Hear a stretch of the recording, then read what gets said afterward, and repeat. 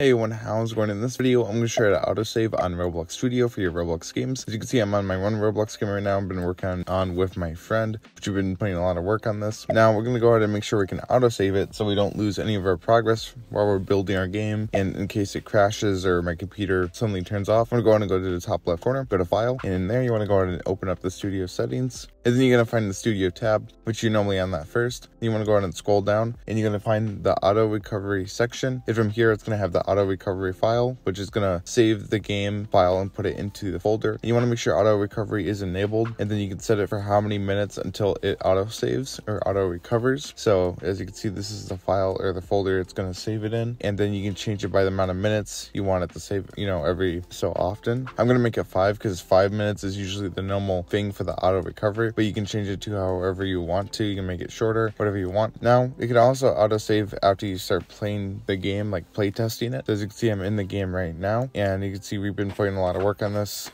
We've been working on this game a lot. So of course we don't want to lose any of our progress because that would be a real pain. But after you play test a game, usually it'll also auto recover, auto save from that as well. So that's a pretty easy way to go ahead and just auto save it. Now another way is to collaborate on the top right corner, but since this is already a team create game or it already has people working on it besides me, it's always going to auto save regardless. So as you can see here, it is the Super Fans group, which make sure you guys go ahead and join that link in the description. I'm going to add my alternate account so he can play test the game, but you get the idea. You can have collaborate on as well, auto save the game, and all you gotta do is just X out of the game and it should automatically save it. So all we gotta go ahead and do is go back into the game, and as you can see, it left me where I was before I got off, which is this section of my game here, which is an obby, which is this, left me right where I was before. So you can tell that auto saved because otherwise I wouldn't be right here where the thing is. So I hope you guys found this video extremely helpful. If you did, make sure to go ahead and subscribe to the channel and smash the like button and watch some of my other videos. Goodbye.